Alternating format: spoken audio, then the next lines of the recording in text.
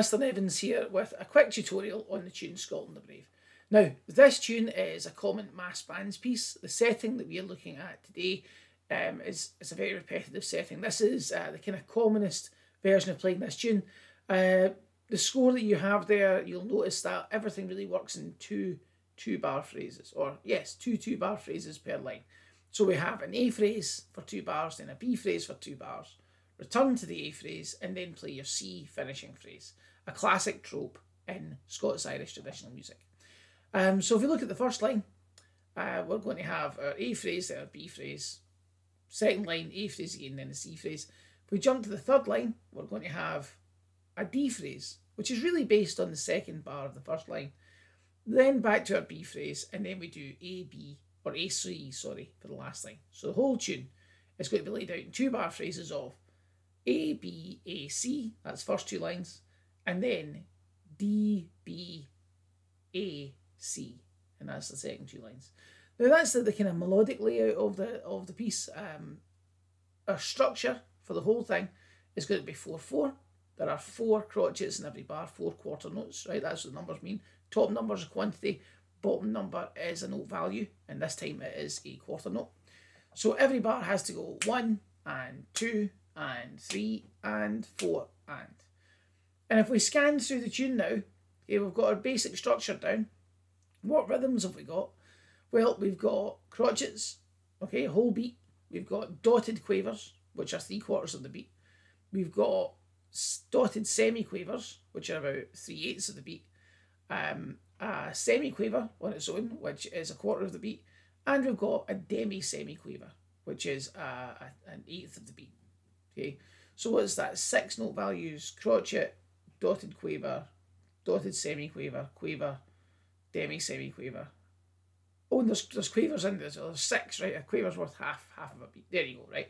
So there are 6 note values in the whole piece. Okay, the rhythm of the first bar is the defining rhythm of the whole piece. The rhythm of that bar is going to be 1, 2, a 3 and 4 and. Okay, whole beat, 3/4 of the beat, quarter of the beat, half, half, half, half.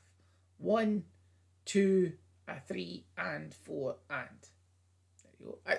And that is the main rhythm of Scotland the Brave. If you can get your head around that, then that gives you the layout of the piece. 4 beats in the bar, and that first bar of the whole piece, that lays out our groundwork. So that's us got a structure. We've got our base rhythmic ideas. Now we can look at pitch. So in the tune, we've got A's, C's, E's and high A's are the definitive 4 notes of this piece. We do have D's and F's passing through there as well. All right, all very A majory sounding. Great, fine. Decorations, well, the only real sort of heavy decorations we have in there are Taorluath movements. So just a quick recap of the Taorluath movement. A Taorluath movement from any note but D would be a G grace note to the melody note, in this case low A, down to low G, a D grace note, and then an E grace note back to the low A. Okay, so that's your basic movement. Just as an aside, if you were to play it from a D, you'd play a G grace note to the D, close the chanter to low G, raise and lower your right ring finger, and then raise and lower your left ring finger going to the low A. I'll just do that again. That's a high G grace note to D, down to low G, right ring finger up and down, left ring finger in an E shape, and then close on the low A. All right. So the one we're looking for in this piece should sound like. Okay, that's it, bare bones. We're looking for something more like. Okay, now that would be very performative. You want to find yourself somewhere in there, hopefully, in the beginning. So, the only other kind of heavy bit of technique is a grip. Okay, and there's a lot of the same ideas. Okay, so again, our standard grip, low G, D grace note, low G. Whatever note at the start, whatever note at the end. The only time that changes is again from a D, where you would replace the D grace note with a B grace note. Fine. Rhythmically, coming back to that for a second, as we scan along the tune, we're able to go, well, the first 1, 2, 3 bars are all pretty much the same. 4th bar, there's a little 4 note group at the end of the bar. Beat 4, bar 4 in line 1 and line 3. E, D, C, B. Now there's a high G grace note in the E, and there's a high G grace note in the C in this version of the score, those are there as markers. The first high G grace note to E, that tells you you're on beat 4. The second grace note to C tells you you're halfway through beat 4. And the high G grace note back to A to start beat 5, or bar 5, sorry. That tells you you're on beat 1, bar 5.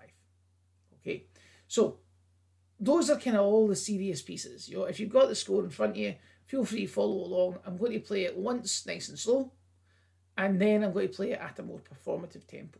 Okay, so after 2, this is a slower tempo. 1, 2.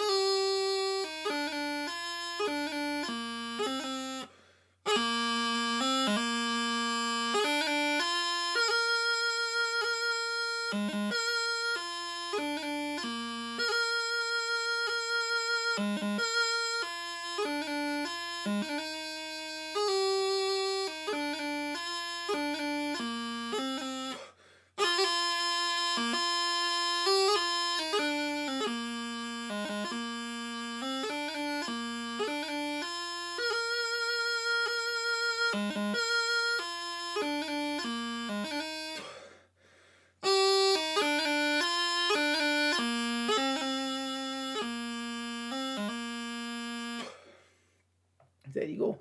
So if that's the first time you've heard the tune, fair enough. I hope that you can read on the score along with that recording and say, well, those two match up. That makes sense what I'm supposed to be doing there. But again, we can hear our 4 layers of music there. We've got a structure, 4 beats in the bar. Rhythm-wise, well, we've got 6 note values to work with. So it's either a whole beat, 3/4 of a beat, half a beat, 3/8 of a beat, or an 1/8 of a beat. That sounds about right. And so we can kind of fraction it all out, you know. When in doubt, try to imagine the beat like it's a pie chart. How much of what pitch takes up how much of the beat. And that will help you to fill up those amounts of time. Okay, playing bagpipes is all about completing durations. So I'm going to play the tune one last time at a more performative tempo. Okay, so here we go again. 1, 2.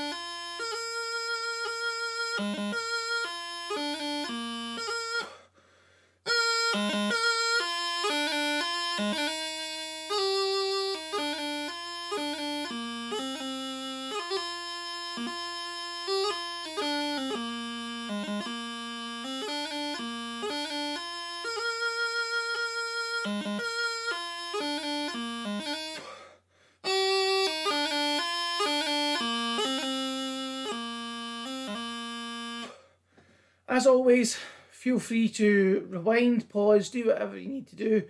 And I hope this has been a bit of a help to you. Okay, I've been Mr. Nevins, and till the next lesson, all the best.